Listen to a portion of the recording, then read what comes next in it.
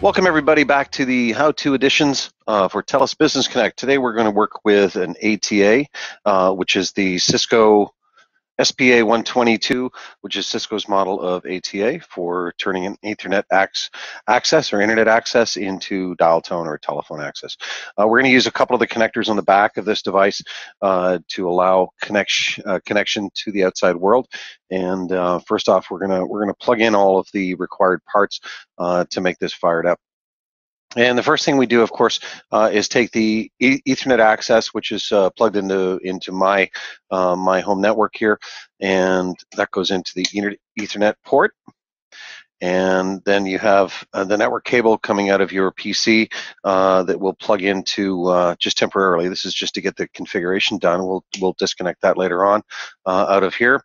And of course, I have a butt set or butt end set that's used in telecommunications for testing, and we're going to use that for our analog phone.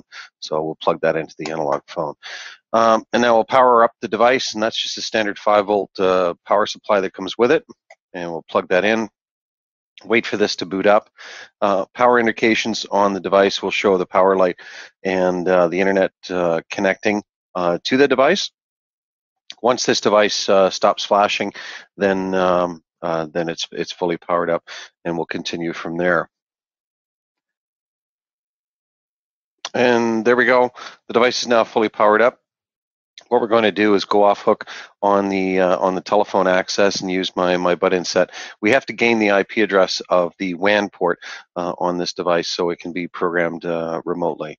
So we'll just turn on my butt set. Of course, you're not going to hear dial tone, but the programming code to go into configuration is 4 stars. So I hit 1, 2, 3, 4. Configuration menu. And the configuration menu is 110 pound. 110 pound. 192.168.1.123. There we go. Okay, so we have the IP address. I've already connected to it before, so I know what the IP address is. And now we're connected. We can actually use this IP address for further communication once we. Okay, now we have the IP address. We have to go into the device and add that device to our repertoire of hardware that's in the phone system, of course. At the very bottom of the phones and device screen, you'll see an Add Your Own Device button. You'll click on that, add that existing phone. That existing phone would be assigned to a particular user, whoever it is. I'll use myself in this example. And you'll give it a name. Typically, what I do is I'll give it a name of the device and the extension number, so it shows up in the device settings. I've already added this. The very next step is to put in the 911 address, and I've already added it. So we'll skip that step, and I'll show you that I've got that ATA already installed here. And you click on that device, and on the right-hand side, you'll see the Setup and Provision button.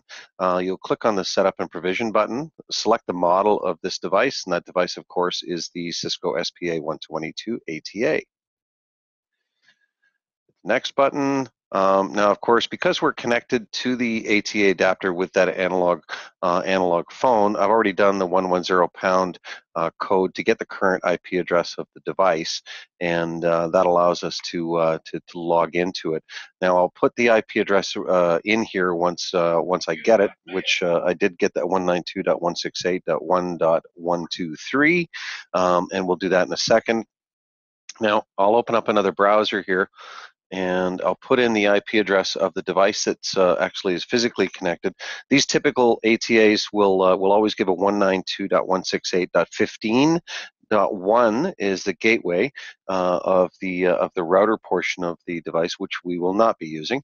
But that 192.168.15.1 is your access to it. So we'll log into it, 168.15.1. And of course, we should get the Cisco login page from that device. And there it is. And the default login for the username and password is admin. And the password, of course, is the same, admin. And what we're trying to do here is a couple of things. once we log in, we need to change the username or the admin password to something other than the default, just to secure it. And that's done through administration. Under the user list that you'll see on the left-hand side under management, go into user list. And there's that first user, which is the admin. We'll hit the little edit button on that list. And there's the admin. The old password, of course, is admin, all lowercase. We'll give it a new password, and I'll use welcome1 as our password. There we go. We've now changed the web access admin, and the settings are now saved. There we go. So that is now saved. And we'll go back to the network setup on this device, because we have to set up the actual remote admin in the administration. Sorry, it's in administration. There we go. So web access management. What has to be enabled is admin access, of course, enabled. HTTP, remote management. This is the most important part, is remote management. That has to be turned on. And once that's turned on and you hit submit, now the device can actually be programmed through the web interface on the WAN port, which is a remote access side. Okay, and that's complete now, so we can log out of this device, shut that down. And now I can put in the web access, which is 192 that we gained earlier, 168.1.123, and we'll hit a next. And of course, it steps us through those same settings that I've already enabled, which is the admin access, the remote management, HTTP, and then you hit that submit button. So we'll hit next, and it's going to ask for the admin username and password. So admin, and that welcome1 that I changed it to. Hit 1 for next. And now connecting to the device, and it's going to provision that device via the web interface, and now it's complete. That's all there is to it. Done. Now the final test, of course, is to verify that the ATA is actually producing dial tone, and we'll save that. And I should be able to go off hook on my test phone and listen for dial tone. It's reset, reboots, and now we hear dial tone. I should be able to dial another extension number within the system. I just dialed extension 109. This happens to be one of my test phones behind me. And there goes the call. Good. And it's ringing the phone that's sitting behind me. So that's accessed, it works, and we're all set. Now, another option that you might want to look at is, if you're using this for a fax device, is to actually set this for use with a fax machine to verify that that you've got access to the correct codec. And I'm going to log back into the 192.15.1 interface, which is the local admin. And that's admin, and we changed it to welcome1. There we go. And under voice settings, we'll have line 1. And of course, the easiest thing to do is just to go down to the, you can do Control F to do a find, and just put in the number 38, because we're looking for T.38 fax enable. And there it is there. Oh, jumped. There it is. So fax enable T.38 is turned on, which is yes, that's perfect. And that's the only setting you have to worry about to make sure that it is enabled. And once it is enabled, then you're all ready to use that for a fax machine.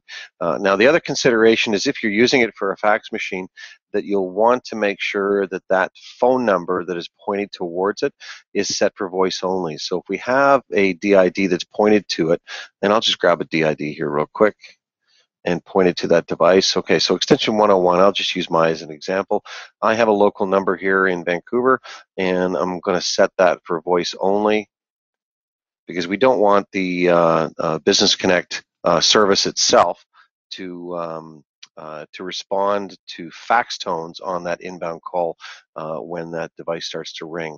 So we'll make sure that that is set for voice only, so it does not answer inside Business Connect, and it forwards that fax inbound call directly to the ATA. And the only other thing you have to verify is that extension 101 has that device under call handling, and it's enabled to ring. And there's the ATA, so I'll make sure that it rings. I'll turn all the other ones off. And there's our ATA. You save that, and you're 100%. You're complete.